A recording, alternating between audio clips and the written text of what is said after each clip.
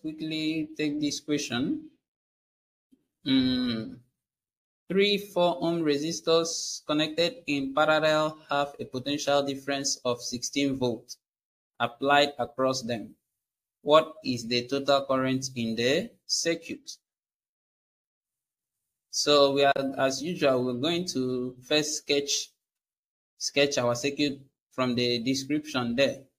So there, here the first they said 3 resistors. That means we have R1, R2, and R3, and all of them are 4 ohms. 4 ohms.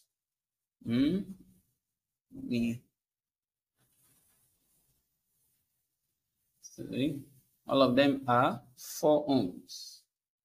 And resistor number 3, 4 ohms.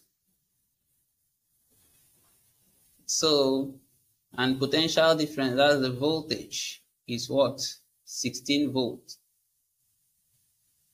What is the total current drawn? So I'm going to sketch it so that you have a better understanding. So these 3 parallel resistors, this is what it's going to be. 1, 2, 3. Did I say 1, 2, 3? That's the first resistor. This is the second resistor. And this is the third resistor. Connected in parallel. All of them have the same resistance. 4 ohms, 4 ohms, 4 ohms. So, and then there is the potential difference across them is 16 volts. Here is 16 volts. So now we have to calculate the total current. The total current means the current drawn from the cell, I.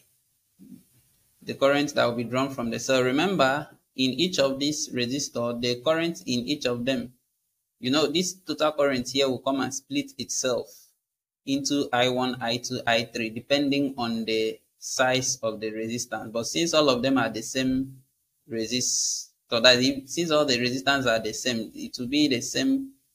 The current that will flow through each will be the same, but it won't be the same as the total current here. So how do we get this total current?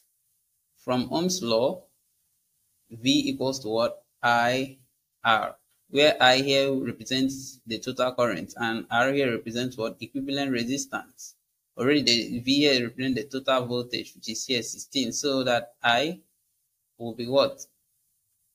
V divided by equivalent resistance. So the challenge here is to find the equivalent resistance.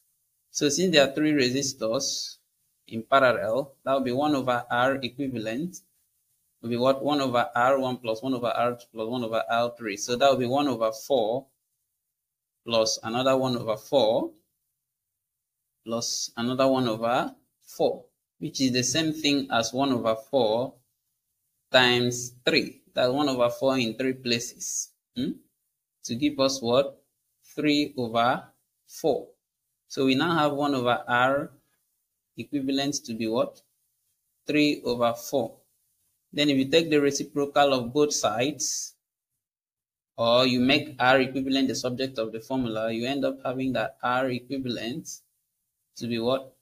4 over 3 ohms. That's 1 point something. So the equivalent resistance is 4 over 3 ohms, or 1 point something ohms. But it's not the equivalent resistance we are asked to find. We have to find current. So current now will be 12. That's V over equivalent resistance. That will be 12 divided by what? 4 over 3, which is the same thing as 12 times 3 divided by 4. 4 will cancel itself 1. Cancel 12. 3 times. Cancel 12. 3 times.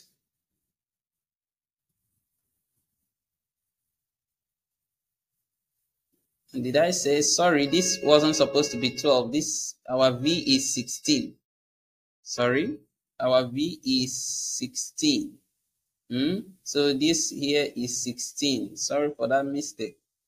Okay, So 4 will cancel itself. 1 cancel 16 4 times. 4 times 3, 12. That will be 12 ampere. Option B. Thank you.